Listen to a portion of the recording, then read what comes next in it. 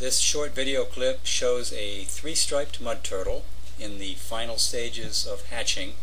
This process began a couple of hours prior to this video, and at the point where the turtle was making some progress, I removed it from the incubator and placed it on some sphagnum moss in a small tank.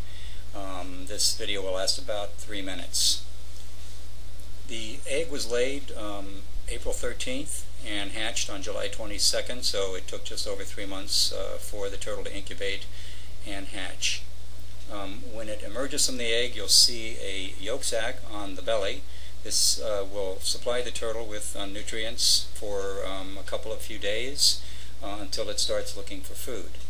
This particular turtle, shortly after this video was taken, was eating already about 4 hours later, and in spite of the fact that it had a nice healthy yolk sac on it, so it takes after its mother, which is quite an eater as well.